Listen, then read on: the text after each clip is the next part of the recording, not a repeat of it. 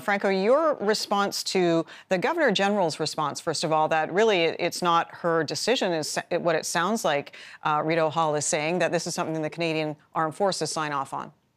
Well, it's very disappointing. I mean, leadership has to start at the top. That means that we have to be pointing the finger either at the Governor General or Prime Minister Justin Trudeau. But I mean, the initial reaction is that this is outrageous. We are talking about nearly $100,000 in in-flight catering for the Governor General and for 29 other passengers. But also, this really shows contempt for taxpayers' hard-earned money.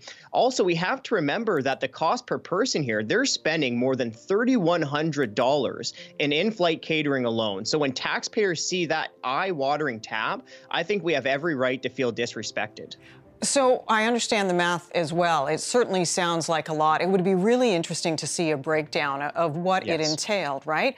But my question is this unusual or is this something that just kind of flies under the radar and now it becomes a talking point because of where we are when it comes to affordability, when it comes to inflation, and so on?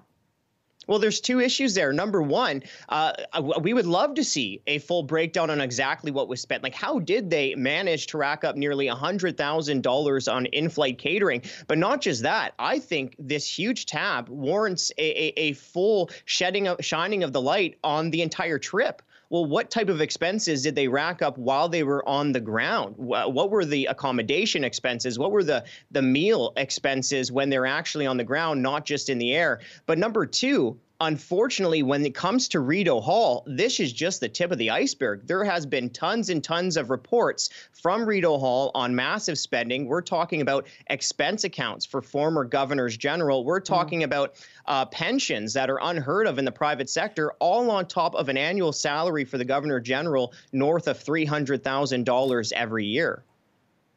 And Franco, and while that may rile Canadians, no doubt, who are concerned about the bottom line and how taxpayer money is spent, this is an official position in Canada, you know, representing the Queen et al. And so is this something that I'm hearing you say should be abolished? I mean, how can they adjust this so it's not seen or is something that becomes such a red flag for people who are angry at these kind of expenses?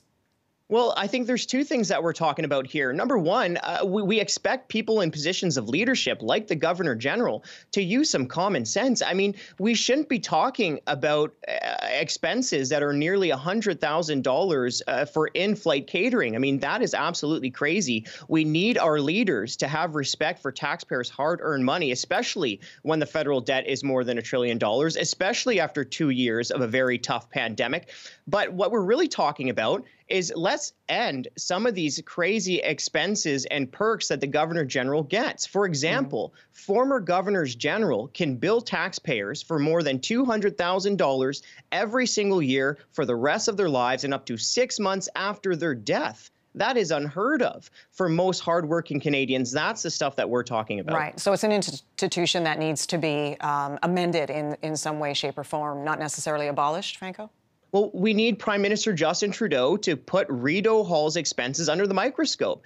We talked about the expense accounts. That should be completely scrapped. But also, let's not forget about the Payette pension problem, where a Governor General is eligible for a full pension regardless of how long they serve. So you have former Governor General Julie Payette, who served for a little bit more than 3 years, and she is still eligible to collect an estimated $4 million through her pension to the age of 90. That is, it should be unthinkable. Franco Terrazzano, Federal Director of the Canadian Taxpayers Federation. Thanks for your time today. Thanks so much for having me on.